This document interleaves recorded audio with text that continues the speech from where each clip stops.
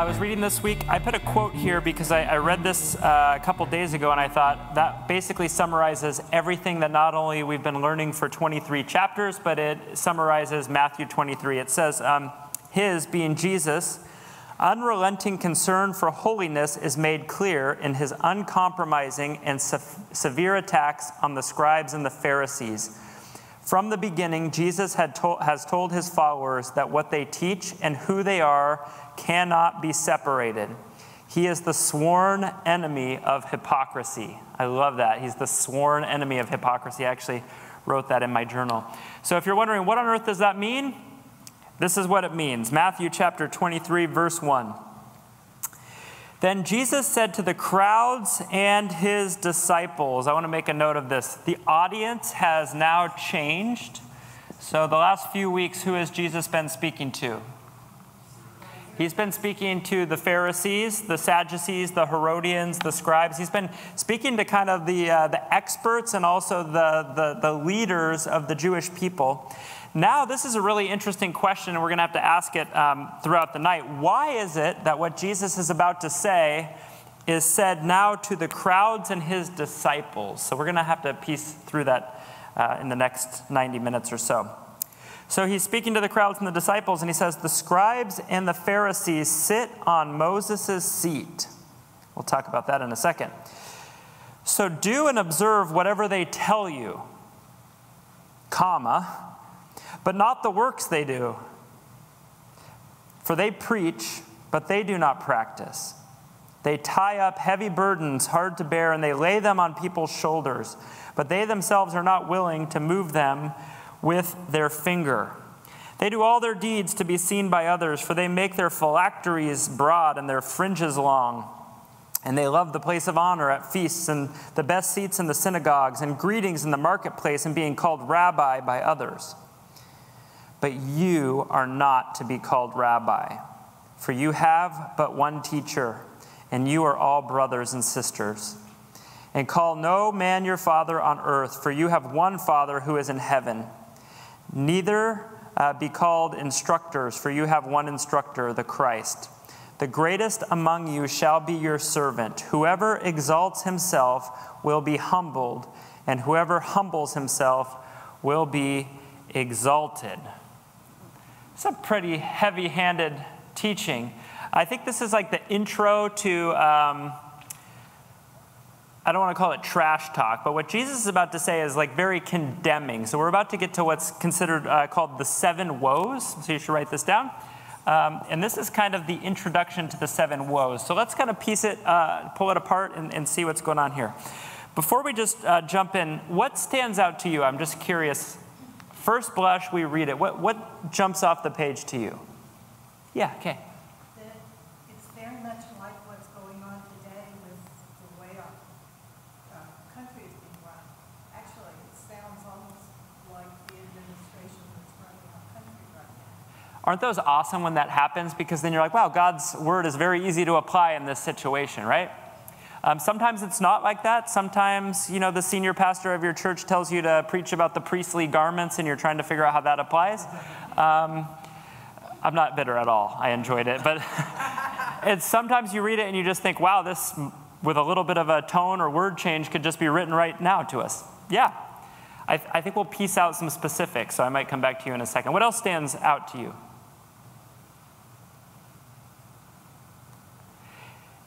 What would you say in one sentence, if you had to just summarize it in a sentence or a phrase, that Jesus' main quip with these Pharisees and Sadducees is?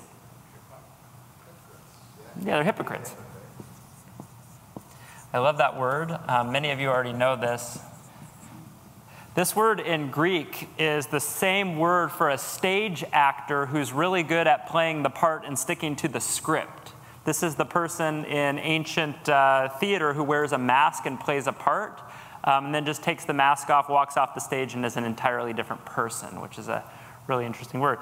So Jesus is saying, you're a hypocrite. Even so far to say, what they say with their words is worth following. Did you catch that? Yeah. He says, what they say with their words is worth following, so listen to them and do what they say, but don't do what they Okay, so we have phrases for this. What are the phrases? Practice what you preach, right?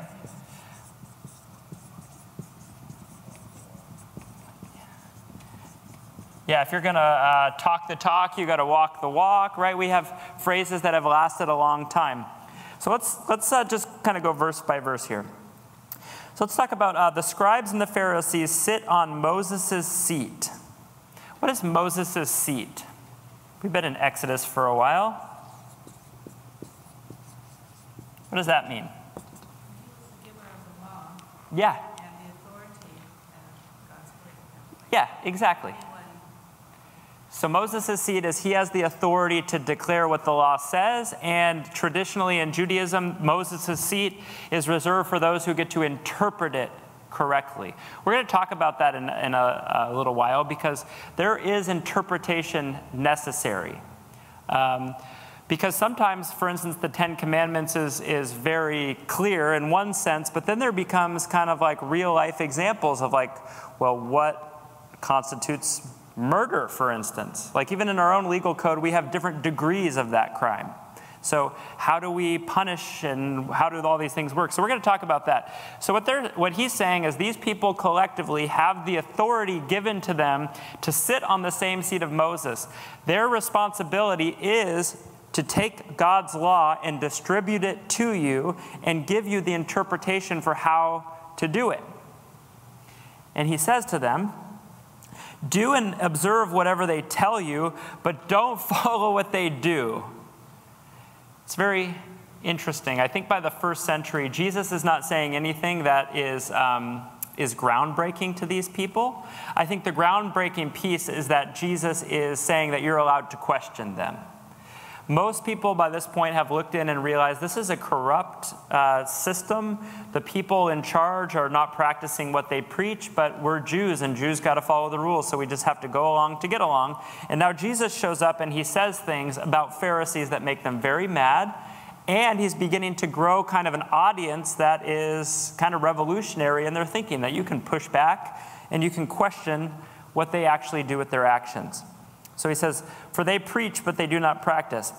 I love verse 4. They tie up heavy burdens, hard to bear, and they lay them on people's shoulders, but they themselves are not willing to move them with their finger. They're not even willing to exert enough energy to help unpack the load even a tiny bit.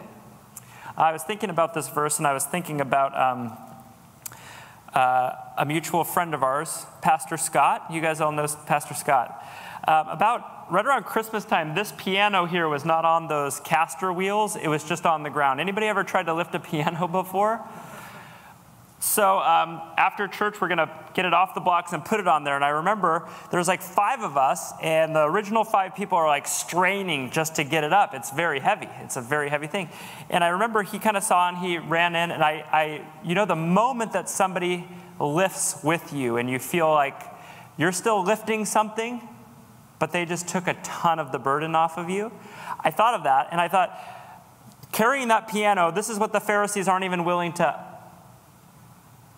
use their finger to help you with a couple ounces of the pressure on you. That's what they're not. And I was thinking about that, and I was thinking, you know what? Jesus had something that he said that became kind of a rallying cry for the poor and the needy. That sounds an awful lot like this. Can you remember what that is? What is it? Yeah. Come to me, all who are weary and burdened, and I will give you rest. You remember that? Take my yoke upon you, for my yoke is easy and my burden is light. And Jesus is saying that is the action that you are called into, while the people who are in charge sitting in Moses' seat, they might say all the right words, but their actions, they're not integrated with what they say. They do all their deeds to be seen by others. And then he kind of goes into this laundry list of all the things that they love to do. I think we could just paraphrase it with they love outward appearances. They love appearances. In just a second, Jesus is going to say something that is a first century version of basically a curse word. He's going to call them something filthy and dirty. He's going to call them a whitewashed tomb. He's going to say, you're so obsessed with the outside, you want your tomb to look beautiful, all the while you're just death inside. We'll get there in a second. So here's what he says.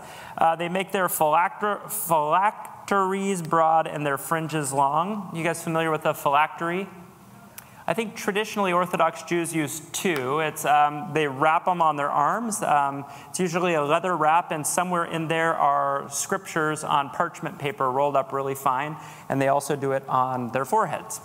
And it's a command of the Old Testament. You might see what would be a common example is if you went on YouTube to see like the Wailing Wall at the Temple Mount. Jews are often praying, and as they're praying, they're wrapping it around their arm. So it's holding God's word close to their head and close to their arm. So they love showing those off. They have these ornate things that are really supposed to, at their core, just remind them of God's word being close to their heart and close to their life. And instead, they've turned that into like a fashion statement. Like, look at me, I have a big, beautiful phylactery. You know, style choices in 2022 are getting pretty weird. It wouldn't blow me away if phylacteries made a comeback like in modern culture. It would be odd. And they like their fringes long. Do you guys remember fringes from the book of Exodus?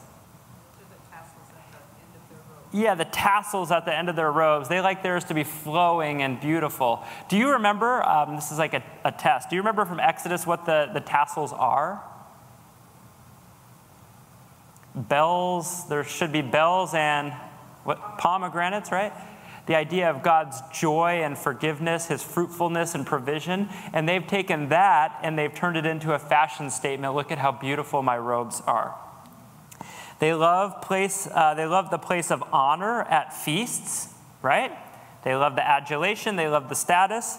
They love the best seats in the synagogues and greetings in the marketplaces and being called rabbi by others. Basically, everything in their whole life is geared towards getting affirmation and praise from the outside, and they're basically just polishing up the outside while not even bothering to take a look at their interior spiritual life. What's that? Like they're seeking personal glory rather than the glory of God. Yeah, exactly. Personal glory over the glory of God. So this is 100%. I think our whiteboard is getting a little loose. It might fall down. Oh yeah, look at that. Not good. So for 22 chapters, we've been pointing this out, especially in the Sermon on the Mount. Jesus is primarily interested in his followers' inner life. He's been saying this over and over and over. If you tend to your inner life, if you submit to God in prayer and fasting and gathering and the reading of God's word, what comes out of you, he keeps using the same illustration, is what? It's fruit, right? So he's saying when you begin to focus on that, the outward becomes obvious. What his issue with the Pharisees is they have tried to bypass the hard work of submitting themselves to God. Instead of submitting themselves to God, they have, in kind of a weird way, become their own God, and they've made the outward appearance look as though they're spiritually mature when they are, we're going to hear what he has to say about them in a second, full of dead man's bones. I think if you like kind of technical theological terms, if you were reading a theology book, this would be orthodoxy versus orthopraxy. And I think this is actually an important dialogue to have because we're in an interesting place in time.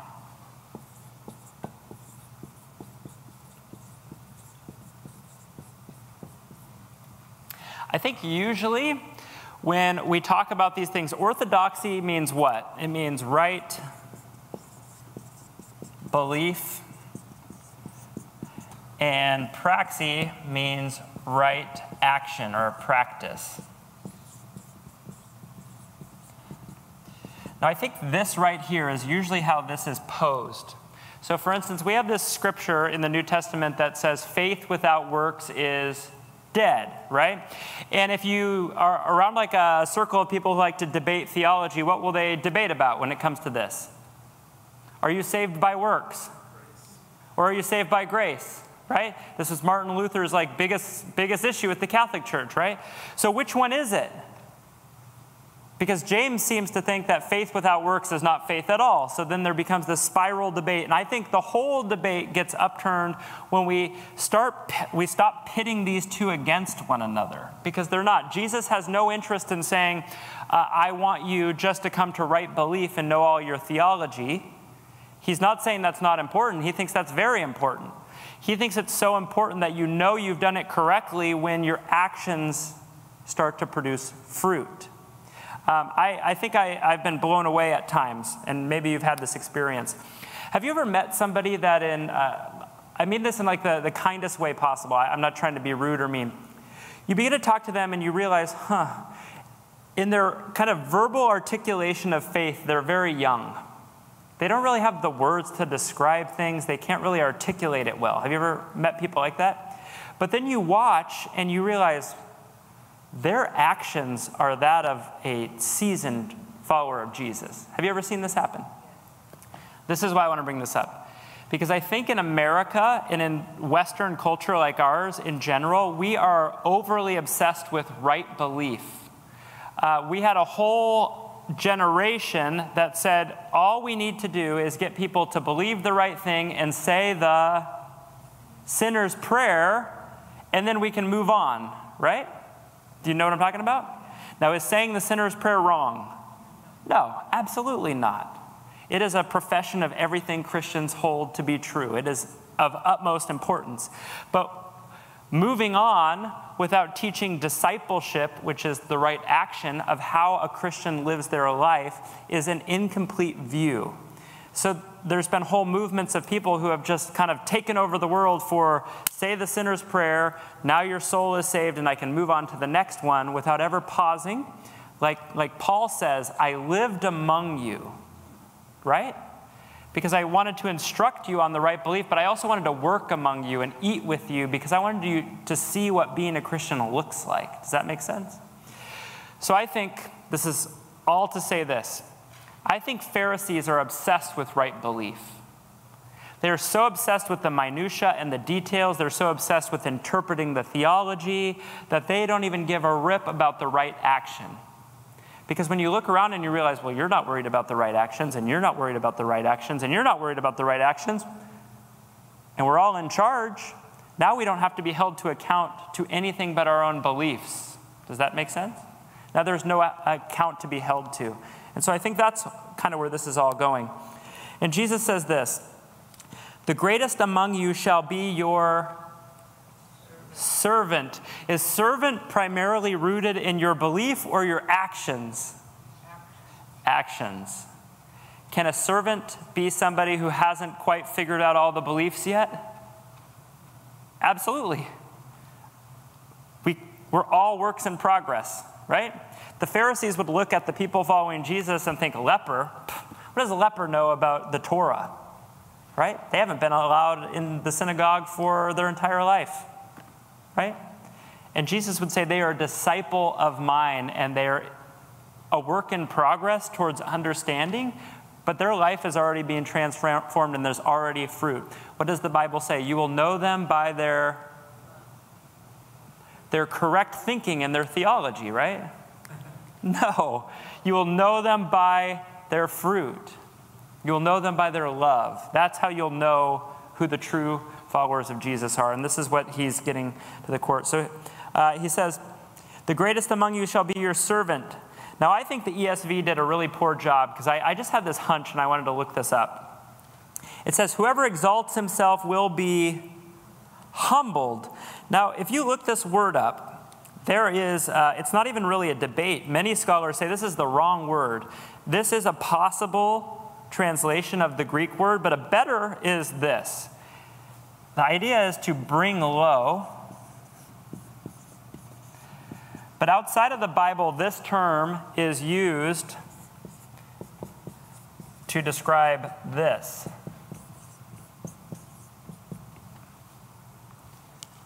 That to humble somebody is kind of like a cultural idiom for humiliate them. It is the idea of a Roman military officer conquering an area and forcing somebody on their knees against their will to pay homage to Caesar. It's a humiliation. And so I think this is what Jesus is saying. For anyone who is insistent of exalting themselves, about raising themselves into a high position, you will be humiliated. I just get this vision. I don't know if this is biblical or shaped by biblical understanding. Maybe it's not, so you can call me if it's not.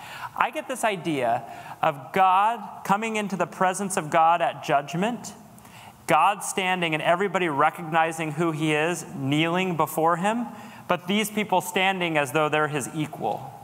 That would be a humiliating thing to do when he reveals himself as the lion, wouldn't it? Yeah, that's kind of the vision that I have for that. For the sake of time, let's continue on here. I want to make sure I didn't miss anything. Okay, now we're going to get into the meat and potatoes. Now, I've been anticipating this for quite some time. And I've actually been trying to say something almost every week for months now that I think is important. It's that every time we come to the Pharisees and we come to Jesus correcting them or judging them or calling them out, we have a tendency to pretend like that's not us. Like those are the bad guys, we're on Jesus' team, get them, Jesus. You know what I'm talking about?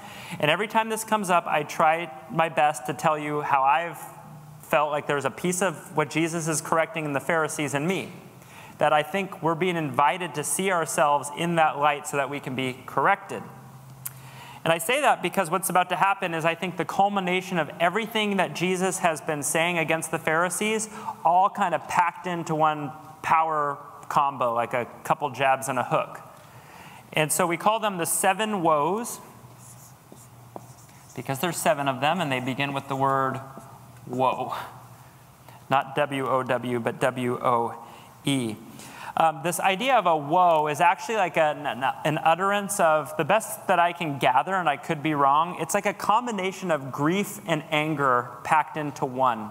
It's the same exact concept in the Old Testament when the prophets are sent to the Jews and they recognize, these are my people. I don't want them to go into captivity, so I'm grieved by it, but I'm also angry at them. Does that make sense? And so this, the 7 woes, the number 7 in the Bible represents what? Perfection, completeness. So I think there's 7 woes for a reason. I think this is the complete case that Jesus has against the Pharisees. The idea of a woe is definitely Jesus kind of stepping in to, I would say, his prophetic calling. He's calling the people of Israel back to faithfulness in the one true God. And it's going to be very harsh and judgmental. Before we get in, I just want to say one last thing. Most of you are older than I am, and I think that actually does you a favor here. Because I think I was telling Jimmy or maybe somebody else, I feel like I have one foot in like 2 different camps. And I feel like when I'm around older people, much more able just to say it how it is, even if it sounds a little bit harsh. Would you say that's true? I think younger people have been raised in a world where there's been very little hardship, and so everything has become like very oversensitive. Does that make sense? What we're about to read has no interest in like caring for people's feelings and how this sounds and be nice and be kind. This is 100% Jesus acting like a prophet, bringing God's judgment and wrath.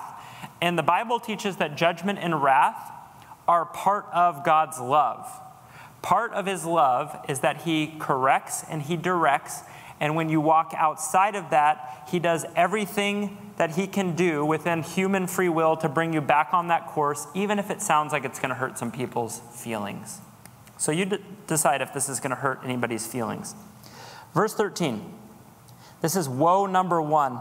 I want to tell you we're going to move pretty quick, but if you flip your outlines over a couple pages, I also gave you like the cheat sheet. So if you're like, man, I'm not keeping track, just know that there's an overview of all 7 woes, and I think that's a pretty good snapshot of it all. But here's number 1. Woe to you, scribes and Pharisees, hypocrites! For you shut the kingdom of heaven in people's faces. For you neither enter yourselves nor allow those who would enter to go in. Yikes. So if you had to paraphrase what Jesus is denouncing or what is he condemning in their behavior, what is he condemning? Where do they sit? You sit on the seat of Moses. You have the keys to understanding everything that God desires for his people. You not only keep other people out, you don't even enter it yourselves. I think what he's saying is you have no direction from God. You're not working on God's behalf. You're pretending to work on God's behalf for your own status. You have diverged so far from it that you don't even enter into what God wants for yourself, let alone helping the people who actually want to get there. So there's an element I picture just somebody trying to enter a door right as it's getting slammed in your face and somebody telling you can't see what's in there. But what's on the other side is the kingdom of heaven. So they don't enter it themselves. I think we're going to see a little bit more. I think the 7 woes, they go together. And as we continue, you're going to see them kind of build. But I think the argument is that Jesus is going to say, you are so focused on minutia and details. You're so focused on defining all the terms to make you stay in the seat of power. Okay, you said it. Anybody recognize people in places of power manipulating the system so that they stay in power? Yeah, like in other countries and stuff. You guys ever see that happen? That's what these guys are doing. I remember something that a professor used to say to us when I was in college. He used to say, before he prayed to start the class, because I went to a Christian university, he used to say, remember, you will never lead anyone to a place you've never been. He was talking spiritually, and I think that's what Jesus is saying to them. You can't lead people into the kingdom because you've never been. Pretty sharp words. I think this is actually like pretty soft compared to where we're going. Verse 15. Woe to you. So number 2, scribes and Pharisees, hypocrites. He's really nailing home this hypocrite thing, huh? For you travel across sea and land to make a single proselyte. What's a proselyte? A convert, right? In Jewish culture, a convert would probably be somebody who you would train up in your way of understanding the Torah.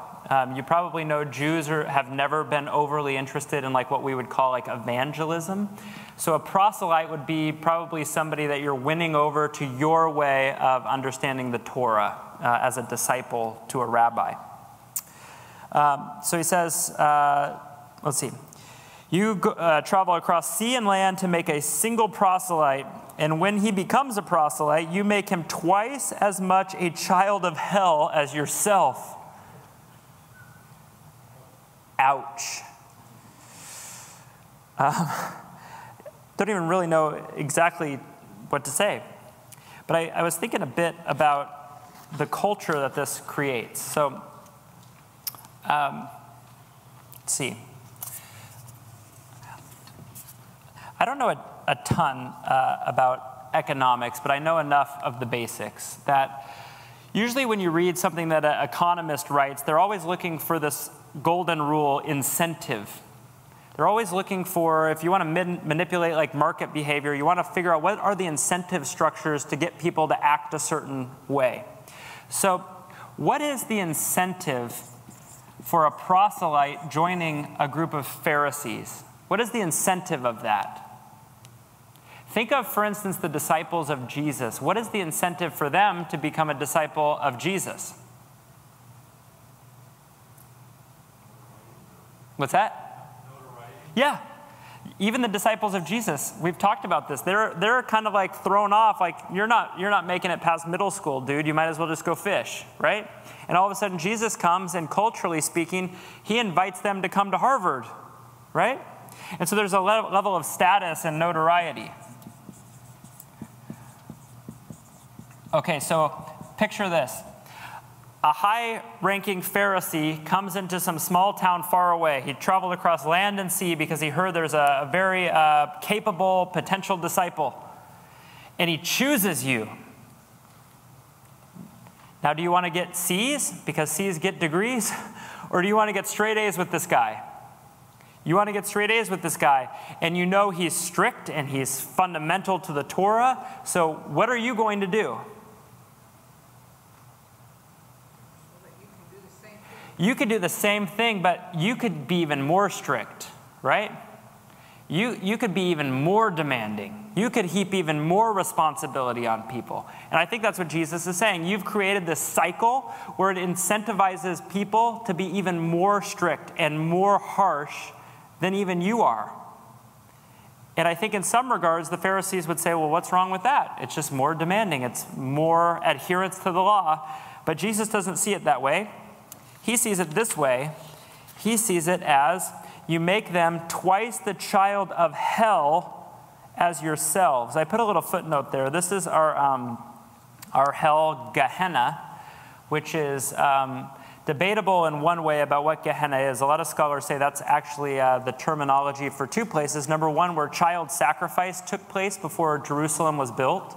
And it also probably served as a kind of night and day garbage dump that was basically a tended fire where you could take all your refuse and throw it in the fire. So the idea is you're a child of the garbage dump. You're a child of the place that sacrifices children. Does that sound like a place where you sit in the seat of Moses and direct people into the kingdom? Quite the opposite. Okay. Woe to you, verse 16. Blind guides. Can you think of another time Jesus teaches about blind people who try to lead? Can you remember? You know, we have a phrase that comes straight from the Bible, the blind leading the blind. And what happens? Yeah, you just go full speed right into a ditch, right? So he's just calling them blind guides. You're the people who are supposed to lead, and you're leading all right, but you're blind while you do it. Yeah. I need to just observe that if we have different translations in the ESV, verse 14 is gone. Oh, yeah. And so we have 8 woes versus 7, so just that can be confusing if you don't have the ESV. What do you have? And it has that in there, or it has it in there with a note that says some versions don't have this one? I happen to know it because of just my own studies. You know, It's not even in parentheses, which is, I think, is interesting. Mine has it in parentheses. So if what they're saying, if you're not following, is that there is even if you look on your outline, you'll see that we jump from verse 13 straight to 15. That is because verse 14 exists in some translations, and some translations have left it out, and some translations have put it in with a note that says the earliest found manuscripts of the New Testament don't have verse 14. I totally spaced. I read very briefly about it. I don't know a ton. So this is not my opinion. This is just, I read that and thought, that makes sense, and moved on. And that would be that it makes significant sense that Jesus' condemnation of the Pharisees is the number 7. But I don't actually know the backstory. So if somebody wants to look it up, write a research paper and present next Wednesday, that would be awesome. We're not meeting next Wednesday. I know, that was the joke. Okay, so woe to you, blind guides.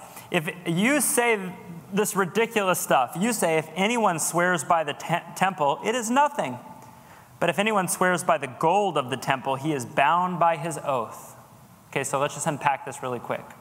So if you swear an oath, something that should be true to the oath, and you swear by the temple, it is nothing, meaning it's loose, it's not binding, it's not a big deal, it's not illegal. But you say if anyone swears by the gold in the temple, he is bound by his oath. Can anyone think of anything in the Old Testament that directs this sort of behavior? Yeah, me neither. So what is this? It's, I think in one regard, totally made up. It's, I think it's an interpretation of the law about oaths, but it's not just any interpretation. I think it's a self-serving one. One that basically gives me the leg up because I know the rules and I make the rules and you don't, right? It's pretty nice to play a game where you get to make up the rules and the people who you're playing against don't know the rules. right? So I think this is just an example of a self-serving interpretation. Now, before we jump on the bandwagon and think this is ridiculous, actually, you know what? We'll wait. Well, we can jump into it. How's this? So I don't think we talked about this in Matthew, but before we started Matthew and we did our 5-week study in the Bible class, we talked about something that Jews have that we don't, and it's called the oral Torah. That was awesome. I wish that happened like at a better time, and then God said, "Let there be light," or something, but just complete the task. The oral Torah turns into basically how do you understand some of the more nuanced things that God says. You may notice that if you read the Old Testament, sometimes God is super specific, and sometimes it becomes a little bit vague. And when there's any vagaries, guess what Pharisees like to do? They like to jump in and start observing the interpretation and what is orthodox, what is the right belief. And it's called the oral Torah. And over time, these things get written down into a document that still exists, and you can still look it up, called the Talmud. The Talmud is basically one giant, it used to be living, but I don't know if anybody, I don't think it's contributed to anymore. But the Talmud for generations was famous, well-established rabbis that were respected would write commentary on what all these things mean and the history of it. It was basically like one giant volume of all Bible commentaries for the Torah. Does that make sense? Let me give you an example of what this might mean in kind of everyday real life. This is like a classic example that people use often. So let's see. You shall not lie. How many of you would agree that lying would not be a good choice for a follower of Jesus who wants to be formed to be like Jesus? Would you agree with that? Now, is there any vagary or gray area on lying? Is there? Okay. Like, what are you could go on the internet and the same people are going to use the exact same language, right? So the classic example is like, honey, do I look good in these clothes, right? So is this an opportunity that you should just always tell exactly the truth? Like, man, maybe there's a better outfit, but it'll do. So what do you say? Do you say, meh, not my first choice, but it'll do? Or what would you say? Looks great on you. Is that a lie?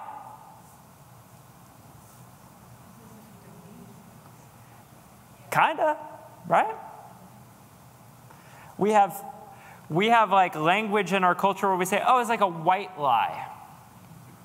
And I think at its purest form, it's like, you know what? It's chalked up, it's nothing of any value, and the reason you're lying is to protect somebody's hurt feelings or something. It's nothing, it has no major consequence. Is it a lie?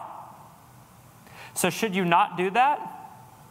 Should you say, no, that outfit looks terrible on you. I'm surprised you even bought that. You should burn it. Right? So you see that there's interpretation necessary. And there's theological concepts like God calls us into love and calls us into community. And so there becomes some issues where different things kind of intersect and you're not really sure how do you deal with this.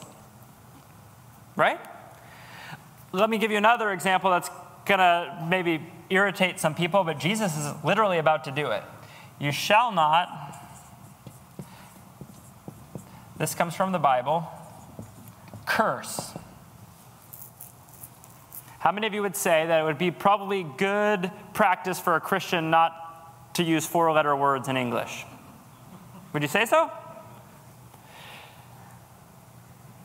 Many of scholar has pointed out that Jesus is about to say 2 things that basically equate to 4-letter words in the first century. And he actually steals one straight from John the Baptist's mouth when he calls people a brood of vipers. So is Jesus contradicting something in the Bible? Or is there something more at play here? There's something a little bit more at play here. I think that there's examples throughout the Bible where you think like, maybe that's not. So this is all just to say this.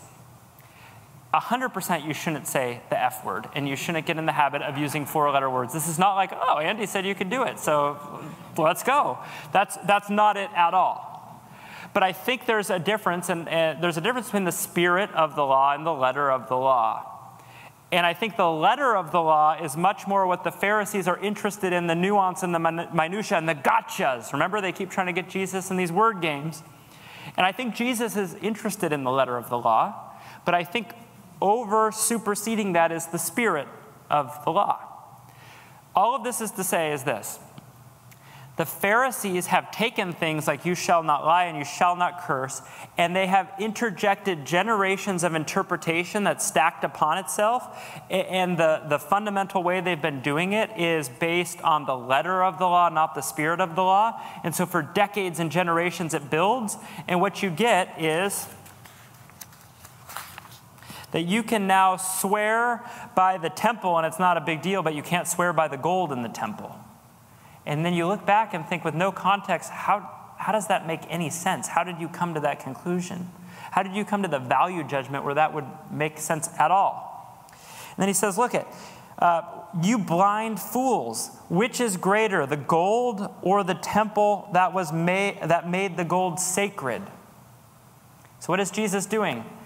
He's saying, this is how you see the law. Let's zoom out and remind you of what the temple is. The temple is the reason anything in it is even sacred, because this is where God's presence dwells. And you say, if anyone swears by the altar, it's nothing. But if anyone swears by the gift that is on the altar, he is bound by the oath. You blind men, for which is greater, the gift or the altar that makes the gift sacred? So whoever swears by the altar swears by it and everything on it.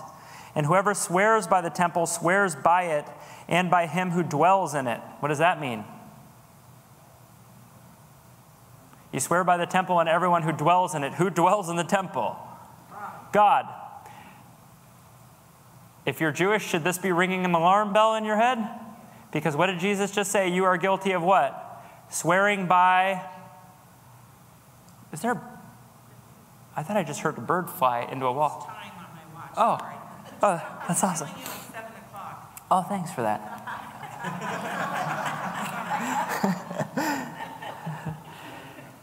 You got good ears. Thanks. I heard it. I appreciate it. So I think this is what Jesus is saying. You've come up with all these rules. Let me just walk you step by step in 3 lines and show you that basically what you've done is made it appropriate to swear by the holy, unspeakable name of Yahweh, which is absolute 100% no-no for Jews. That's what he just did. And whoever swears by heaven swears by the throne of God and by him who sits upon it. Now I put it in the footnote because Jesus doesn't like oaths, does he? I think Jesus would say there's no need for them. Well, maybe not that there's no need for them entirely, but there's no need for them between disciples of Jesus. Do you remember what he says? He says, what is it? Yeah. Let your internal spiritual life be so formed to be like Jesus that your language is so true that just saying yes, everybody in your community means yes. I don't have to do the put your hand on the Bible or do all the swearing oaths of the first century to make it mean anything, because you are people who are so shaped by being truth tellers that yes literally just means yes. That's as good as a contract with a thumbprint and sign in blood. Just yes means yes and no means no. Woe to you, scribes and Pharisees. This is verse 23. Hypocrites. This is just like, I think Jesus is like kind of pointing out how ridiculous this is. I think the first century would be seen how ridiculous this is, but give us 2,000 years to look back and this just makes them look even worse than ever, I think. For you tithe mint and dill and cumin. How many of you are in team cumin and how many of you are on team cumin? I'm just curious. A house divided. How many of you are on team cumin? Cumin? How many of you are like, I'm not getting involved in this debate at all? What's that? Comino. Okay. So you're just sticking with that. You know for certain that's how you say it in Spanish. Okay, so you tithe mint and dill and comino, and have neglected the weightier matters of the law. Oh, interesting. Justice and mercy and faithfulness. These you ought to have done without neglecting the others. You blind guides, straining out a gnat and swallowing a camel. That is a first century joke, ladies and gentlemen. That is funny. Basically, you are pursuing, why would you strain something? The imagery is of oil, and you strain it to make it pure. And so you are all in there getting the nitpicky things, all the while the image is there's something giant and massive, the largest land mammal, and you can't even see it because you've got the microscope on getting the gnats out, and you swallow a camel whole. So here's the fourth woe. It's kind of this insistence on assigning tremendous value to little minute things while forgetting the things that actually have value. I quoted this scripture from Micah. Many of you know it, and many of you have memorized it. He has told you, O man, what is good, and what does the Lord require of you? To do justice, to love kindness, some of them say love mercy, and to walk humbly with your God. These are the weightier matters. Jesus is saying, if you don't have that right, I think what he would say is, I don't give a rip about your dill and your mint, right? If you can't do justice and love mercy, if you can't walk humbly, then spare me your tithe of mint and comino. And then he finishes it off with a joke to make sure people realize how ridiculous. Thank you for the new word, by the way. Okay, the fifth woe. Woe to you, scribes and Pharisees, you hypocrites. For you clean the outside of the cup and the plate, but inside they are full of greed and self-indulgence. You see what Jesus just did? He just switched from just using pure imagery, and now he's kind of coming for the heart of the matter. Because he didn't say, you clean the outside of the cup and the plate, but the inside are all the leftovers that you didn't eat. Now he's talking about real things. So you clean the outside, but on the inside, they are full of greed and self-indulgence. This is kind of the turning point where Jesus is saying, if you haven't caught on yet, this is about inside of you. This is your heart. You blind Pharisee.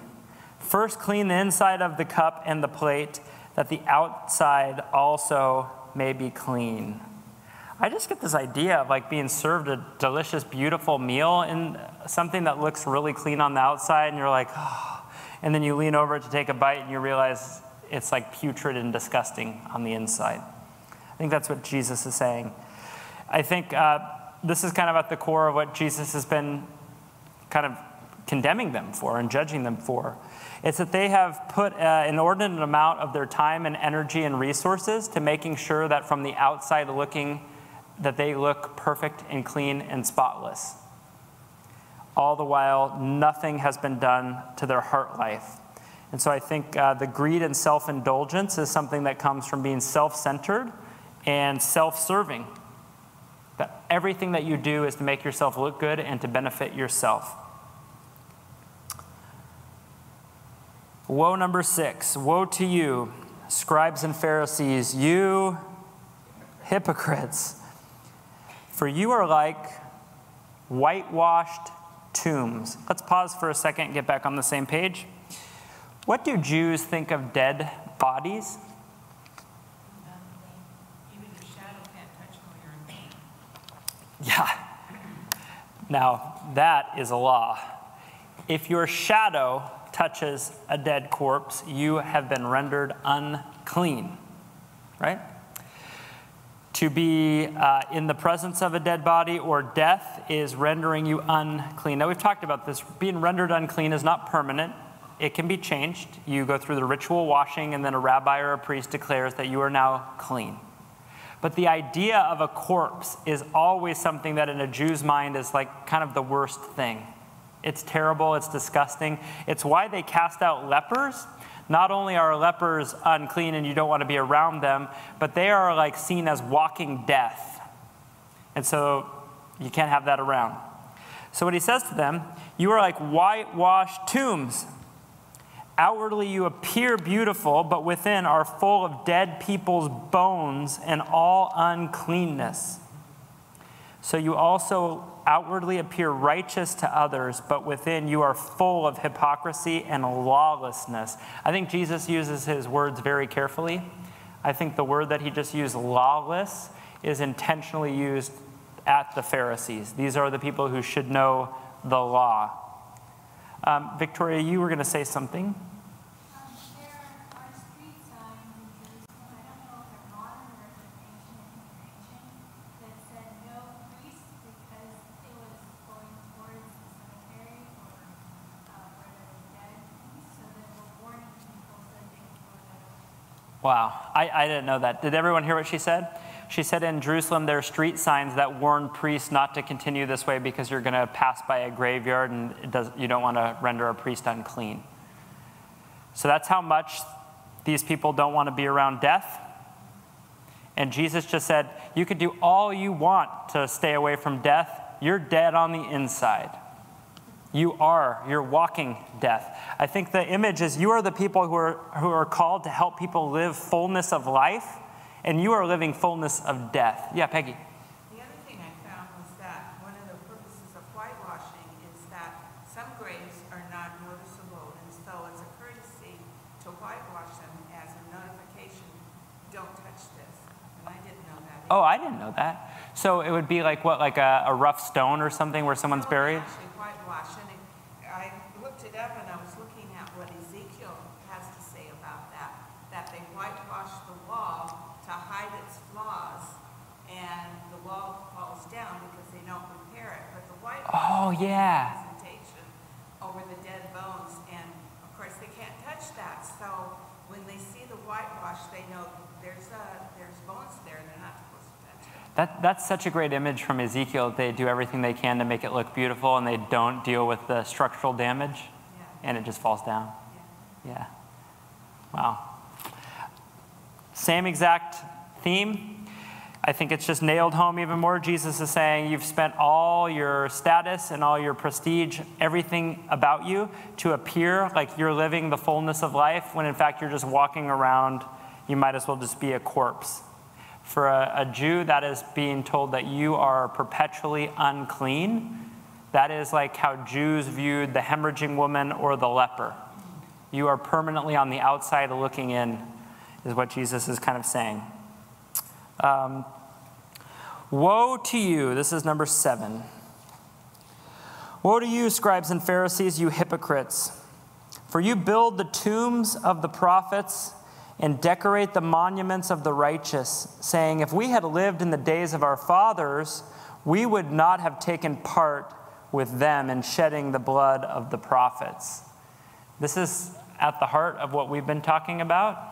This is the tendency to always look backwards or always look at someone else's situation and just assume that I would never have gotten caught up in that. I would always be on the right side of history. I would have always followed God. I would have always done the right thing. I think this is like green lights flashing. You should walk in this and hear this for yourself. So he's saying to them that you are, you build the tombs of the prophets and you decorate the monuments of the righteous. So you're highlighting these mighty men of God, all the while saying, we would have never taken part in killing them. Thus you witness against yourselves that you are sons of those who murdered the prophets. Fill up then the measure of your fathers. The idea of filling up the measure of your fathers is you're going to take the punishment for the sin of multiple generations. It's the idea that the same punishment is coming to you. You serpents, you brood of vipers. You remember another time this was said? And how did they like that?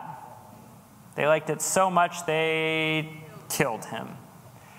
I think Jesus, again, is using his words exactly how he wants to. I think he is bringing awareness to not only did these people's ancestors kill the prophets, but these people and their descendants will kill the prophets, including who? Him. And I think he's using the same words as John the Baptist to remind them, hey, these are the people who killed John. See what happens when I use the same words as he does. So you serpents, you brood of vipers. This is a first century, this is very, very nasty language to call somebody this. By the way, why is that? Even for Jews, what does the serpent represent? The force in the world that made the whole thing go corrupt and wrong, right? So what is he saying? You are the offspring of the serpent. You are part of their brood. Yikes. You are part of the reason the world has gone astray, is kind of what he's saying. How are you to escape being sentenced to hell? Therefore I send you prophets and wise men and scribes, some of whom you kill and crucify, and some who you will flog in your synagogues. Did you guys notice anything there? What happened?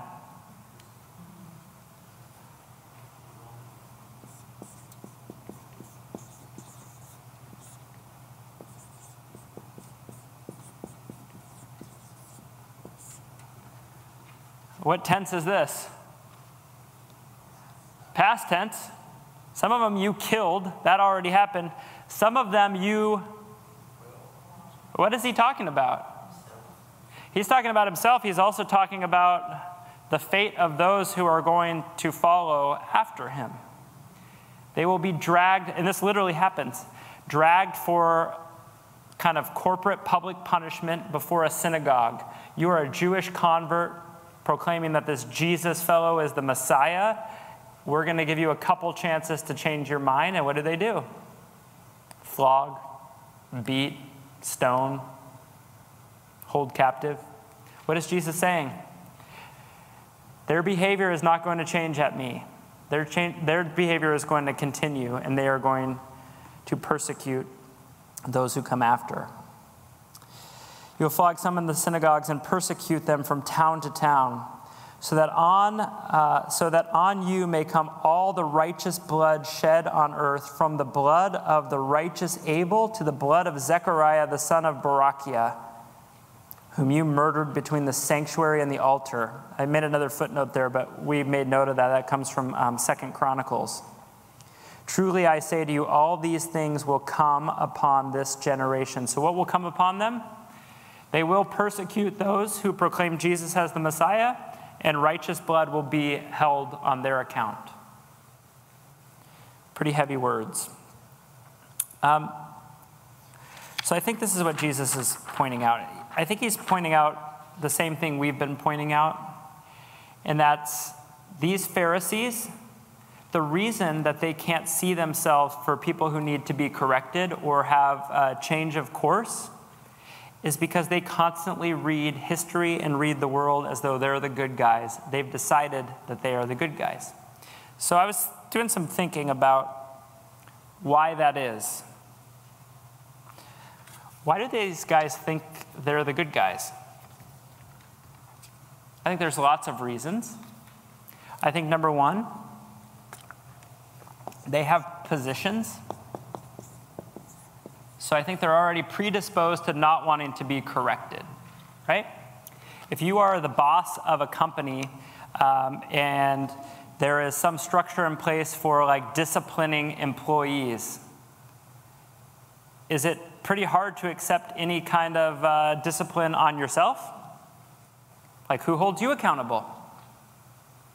So when nobody holds you accountable long enough, you start to think, I wouldn't have killed a prophet. Not me. I wouldn't have done that, right? When people understand the culture that you've created and they say like, ooh, we want to make sure we get brownie points, so make sure that rabbi gets a seat of honor at the next feast, and you get the seat of honor every single time without asking, because that's how corrupt the system is, what do you slowly start to think about yourself? I deserve it.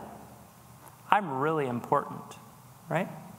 When people come to you and say, hey, I was in this synagogue and I was curious what your interpretation of this passage of the Torah was, and people are always coming to you because you're an expert and you get to answer all the questions, what does that slowly make you think?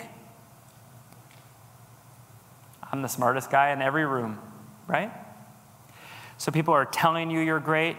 You're in a position where you have authority. And over time, this really begins to warp your mind into thinking, I'm always in the right. Jesus is in the wrong. If you don't think this is possible by human psychology, consider, I was thinking about the pharaohs of Egypt.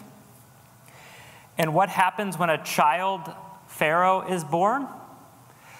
Pharaoh is not a king. Pharaoh is God on earth.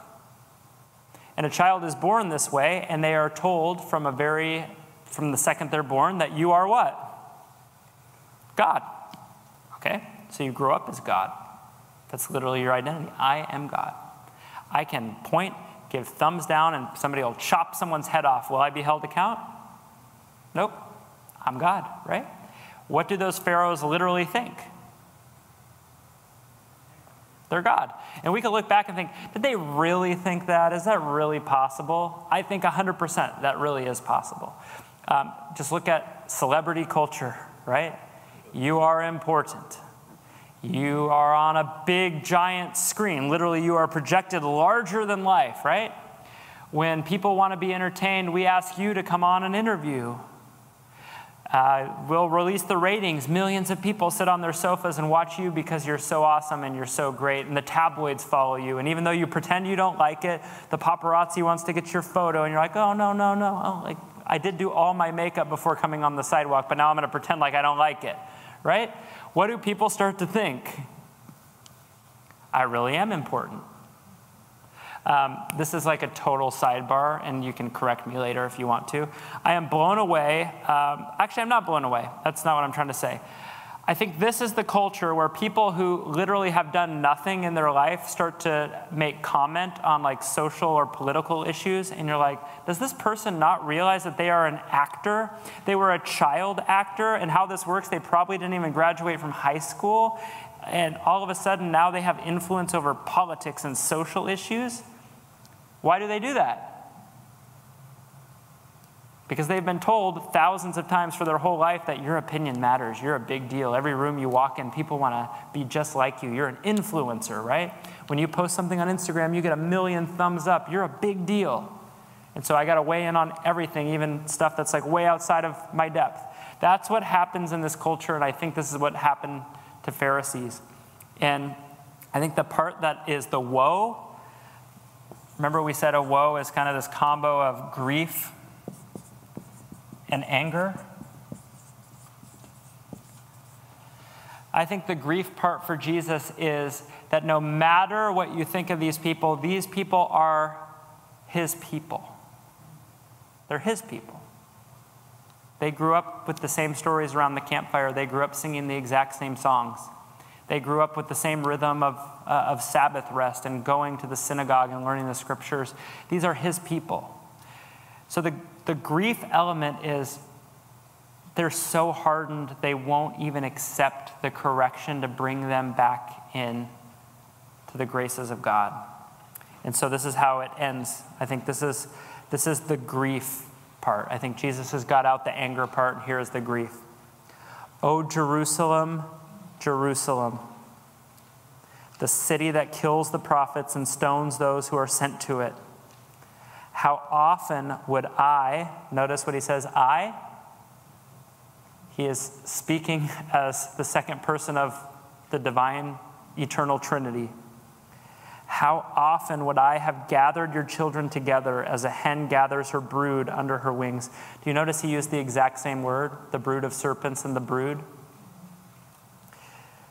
He does not desire them to be a brood of vipers. He desires for them to come under the protection of the wing. And you are not willing. See, your house is left to you desolate, for I tell you, you will not see me again until you say, blessed is he who comes in the name of the Lord. What's interesting is this idea of blessed is he who comes in the name of the Lord. It comes the very next verse after what Jesus taught in Matthew 21, that the stone that the builders rejected has become the cornerstone. It's the very next verse in Psalm 118, or one of the very next verses. The idea of the gathering under the feathers and under the wing, what is under the under God's wings. What does that illustration mean? It's an image that gets used a few times. Protection. The shadow of the wing. Yeah.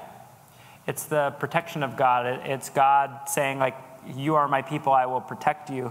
And Jesus is saying, like, that's why the prophets were sent to you, so that you could stay in the protection of God, and you have refused. So I think this is the grief of Jesus coming out. I think there's other variations where Jesus weeps over Jerusalem. The idea is that this grieves his heart.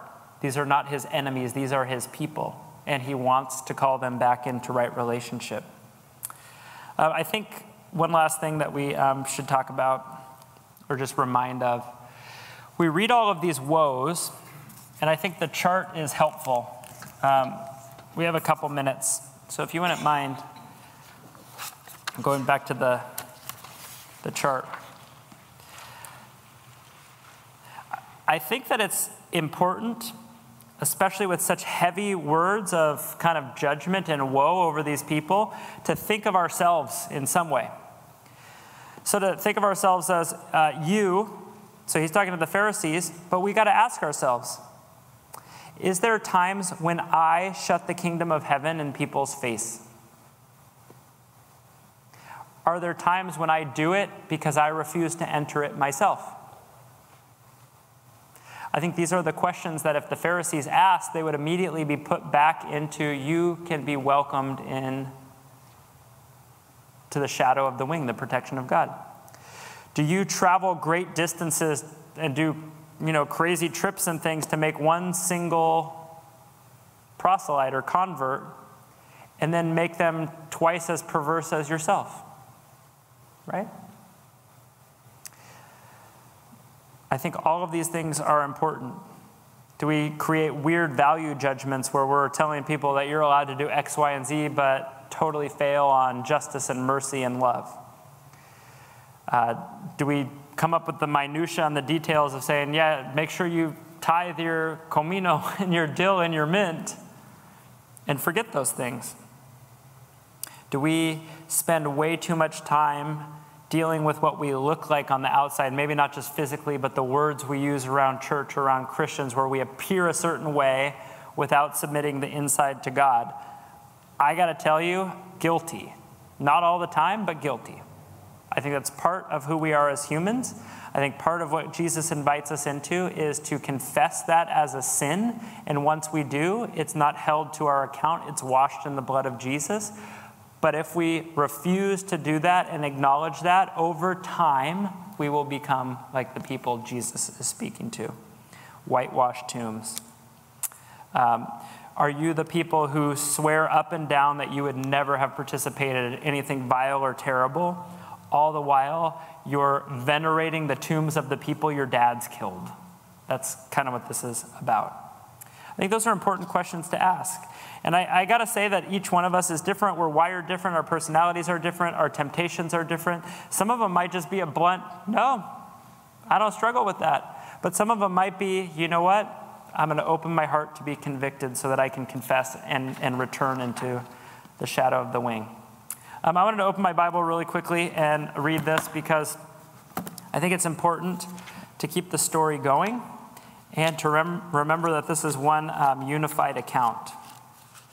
And what happens next is sort of just mind-boggling. So he laments over Jerusalem. His grief is coming out. He's been angry and he's proclaimed woes.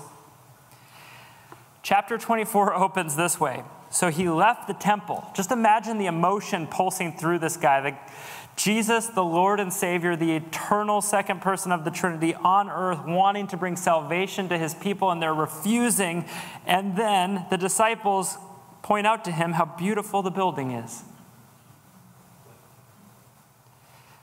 It says, Jesus left the temple and was going away when his disciples came to point out to him the buildings of the temple. Like, Jesus, did you pause and recognize how beautiful this place is? Look at how great the walls are. Look at how cool the stones are. Right? We just got done saying we shouldn't pretend like we get it. Did the disciples get it? No. I think here's the kind of question. Well, let me finish here. But he answered them, "You see all these, do you not? Truly I say to you, there will not be left here one stone upon another that will not be thrown down." What is Jesus saying? If you're insistent that the building is the most important thing, you're going to be very disappointed, right? I think Christian faith, for only by explanation of the power and the faithfulness of God, has thrived at some of the worst times in human history. The times where the buildings get burned, the times where it's like, we'll hunt you with a gun or put you in prison for trying to gather. And sometimes Christians go underground and we think like, oh my gosh, that's terrible. And it is. And we think those things and we think like, man, I wish other people had a place like this. And this place is beautiful, don't get me wrong. But when it becomes about the place and you forget the power of God to gather his people in a way that doesn't matter about the building, that it's about the movement of God's people out into the world, not the movement of God's people into a building to protect us. This place is not a fortress, it's a refuge, right? This is not a place where everybody get in, pull up the drawbridge, and release the crocodiles into the moat so no one can get in. This is the hospital where people gather so that they can be made whole and then sent back out. And I think Jesus has tried to tell them that, and they're going to be a little disappointed at first, so much so that they can't deal with it. They just go back to fishing. But Jesus is also proclaiming something that literally happens in the year 70 AD. The Jewish historian says that the proclamation is made to go into Jerusalem to level it and especially go at the temple. And guess what they are commanded to do?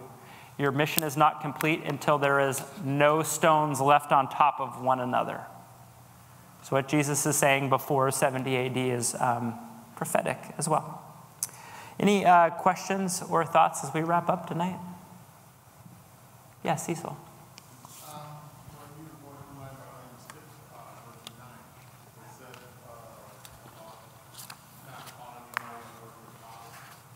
Oh, yeah, the Father. Thank you for that. Yeah, I think it's a tricky verse for us because we think like, oh, am I not allowed to address my dad as my dad? Because it's kind of what it seems a little bit. I'm not 100% sure, to be honest with you, but I think it's rooted in a culture where the father is the ultimate authority figure over a household. That's how the Roman and Jewish systems were set up, where the father of the household was, in the system, the highest authority over you. So when you address someone as father, you are addressing the person that had the ability to basically proclaim your entire life for you. So I think what he's saying is not don't acknowledge your earthly dad. I think he's saying don't acknowledge another human being as the authority over you because you only have one of those and he's in heaven. I think that's what he's saying. That is an opinion and I could be wrong, but that's what I kind of took from that. Yeah. Mm-hmm. Yeah, everyone's father, father, father, yeah. Yeah, interesting. Any other thoughts? I'm going to be honest with you. I'm going to have to do some heavy thought and prayer because I might leave tonight with the one thing I might remember in a week is how to say cumin or cumin in Spanish. So we are all frail. Let's pray, and then we can hang out. You can exit if you have to, and we can go about our week. God, thank you for your word. Thank you that it says it is sharper than a two-edged sword, that it cuts deep to us, and even in the idea of cutting, even though it hurts, you say that it separates the truth from the lies. And so we invite your word to convict our hearts. We ask that wherever we're at in our life, that we would submit ourselves to you, that we would continue moving forward in our submission to you, that you would reveal to us dark corners of our hearts, that we would allow you to shine light on them. Would you help us to be gracious to one another in a vulnerable time of doing those sorts of things? Would we be the people that just speak hope and life to the world? Hope and life that we have identity and purpose in you, and that we don't have to be ashamed of the things that we've done because you have paid for it all. So we turn to you We confess our sin to you. We say that you are faithful and worthy to save. Amen. Amen.